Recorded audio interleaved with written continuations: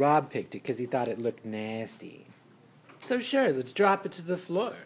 What do we have? The length of a curve. Which curve? Y is equal to 1/4 x squared minus 1/2 the natural log of x, from where our domain is 1 to 2. So, what do? We throw it in the length of a curve integral. What do we need? We need the derivative. So dy dx is the same as f prime of x. When we take the derivative of that, take that and rewind it back. The 2 reduces with the 4 and comes half.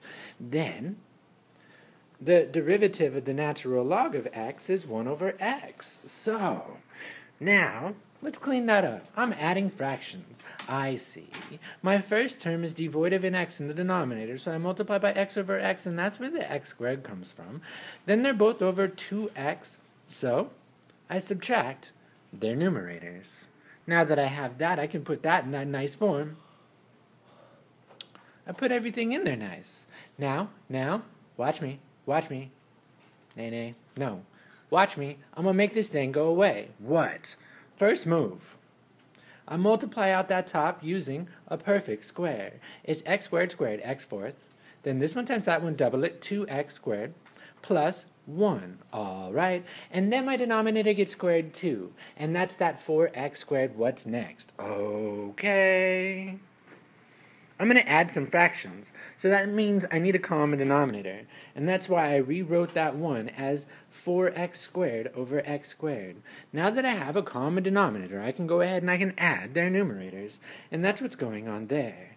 Then I see that I have like terms. Like terms are terms with exactly the same variables raised to exactly the same powers. So I add that 4 and that minus 2.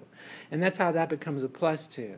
And now, extra bonus, and an and one. I see in that numerator, I have a perfect square. And that factors into x squared plus 1 squared. Then what does that root do? Oh, I deduce it reduces the roots.